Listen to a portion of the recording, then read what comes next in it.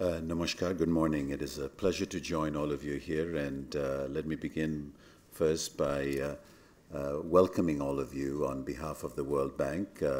My respects to the members sitting here in the dais, the leadership, and ladies and gentlemen. I think I'd like to take off from where the Minister left off, or indeed echo a few of the comments that the Minister has made. You know, when I look at India, there are significant debates that are happening. Where is the source of growth for future India? Today, India is growing at about 7% per annum. And what's fascinating about this growth, that it has been steadily increasing over the past decades, that it is stable, that it's diversified, and that it's quite resilient. Now, for a country of this size, to have this kind of a growth path is quite extraordinary. And I think that has not been appreciated enough. We've always debated, is India 7, 7.5, is it 6.5? But few have debated the nature of this growth path, which is quite extraordinary. But the debate is correctly moving on to its next phase. What will push India to 8%, 8.5%, which is absolutely needed to bring down the poverty to below 3% and to give India the ability to have shared prosperity between its diverse states. And here we look at different sources of or drivers of growth. Some would say it's urbanization. It's the cities and towns of India that will drive the stories. Others will say that it's agricultural productivity that will drive the growth of India. Some will say, well, it's actually exports. There are a lot of entry paths into moving India from its current 7% growth rate and move it into 8, 8.5. But there can be absolutely no doubt that the whole area of connectivity and logistics is absolutely necessary for India to move to its next growth path. And this is why today's conference is so important. But when we talk about connectivity and logistics, we have to give India its due for one of the most important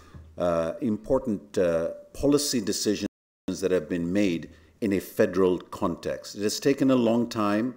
It has not been perfect. It has been difficult. Its implementation is challenging, but the goal is absolutely clear, and that's the arrival of GST and creation of a unified market.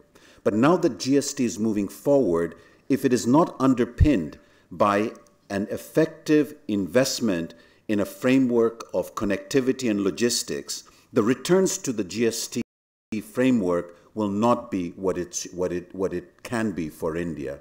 And the whole story of logistics underpins the next phase of where a unified market of India can lead to the growth path. Indeed, if we look at some of the analytical models, empirical models that are coming out, in the next 5 to 7 years, the gains from internal integration of markets in India will produce greater welfare gains than India's integration into global markets. We know that India's integration to global market, which continues, is ultimately the source of long-term growth. But in the immediate 5 to 7 years, how internally the market of India integrates will become a main driver of its growth. And again, the whole notion of logistics and connectivity becomes extremely important. But the challenge is quite unique.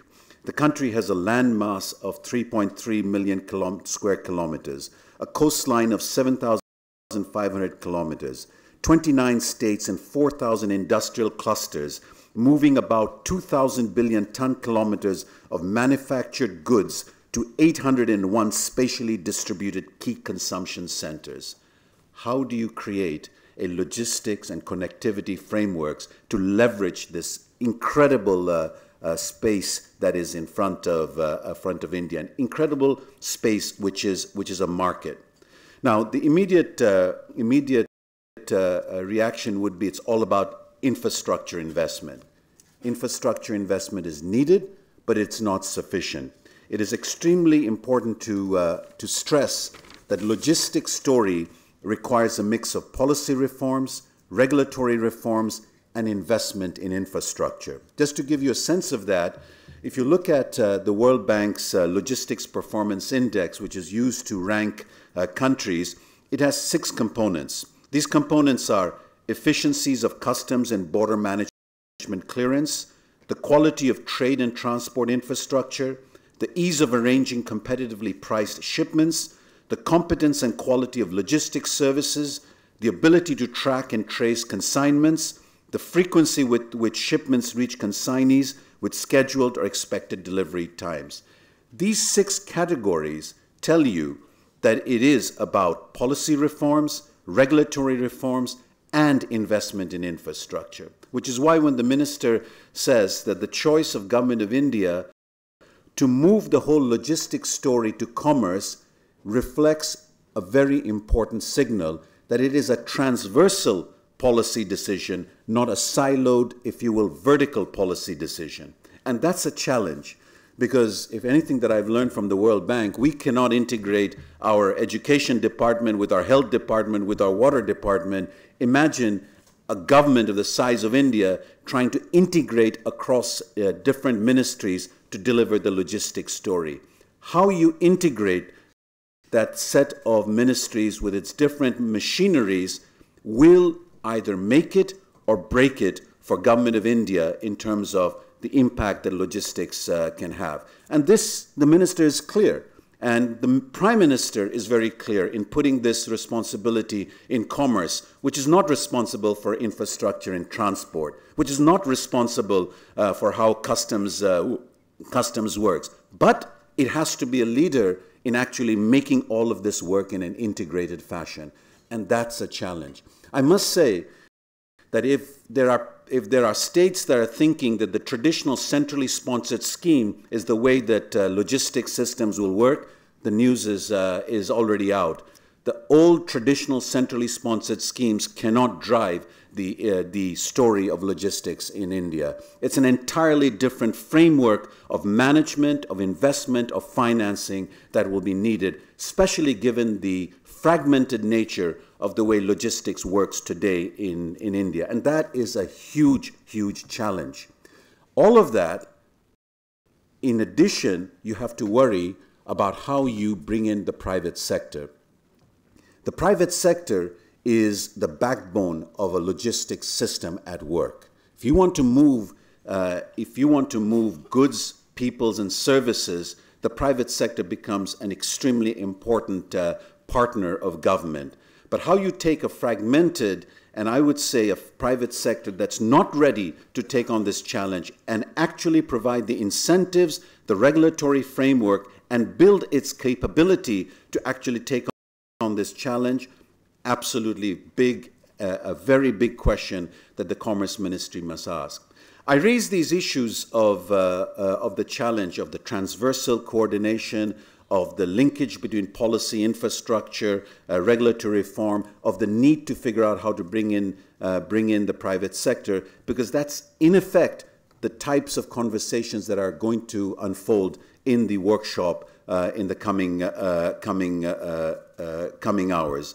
And I hope that if there is one conclusion of this workshop, it's simply this, that Government of India takes from this workshop the global lessons and crafts its way forward.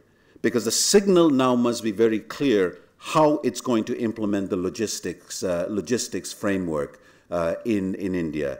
At stake, simply put, it's a difference between 7 and 8.5% growth rate, and that's a huge stake for India. We, from the World Bank, are proud to be a partner of India in this endeavor, but also for a very selfish reason. Because as India learns how to manage its logistics sector, it will have lessons for the rest of the world. There will be a lighthouse effect of India that we are all anticipating and waiting. And if nothing else, our job as the World Bank is to learn the process as India moves forward and to be able to share it with many other parts of the world that have to come into the global system of logistics.